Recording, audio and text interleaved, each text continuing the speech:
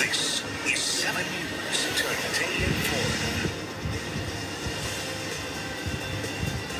I want to thank the American people for the extraordinary honor of being elected your 47th president and your 45th president.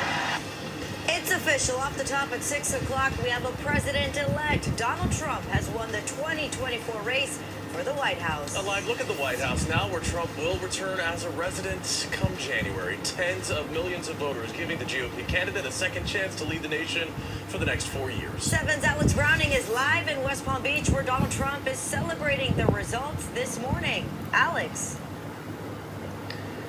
Hey, Lorena, we saw that celebration begin hours ago, but he was shy, 3 electoral votes shy of that threshold to become the president-elect. In just the past 30 minutes, we saw Wisconsin be called, and there are 10 electoral votes going to Donald Trump, and now we have a 47th president here in the United States.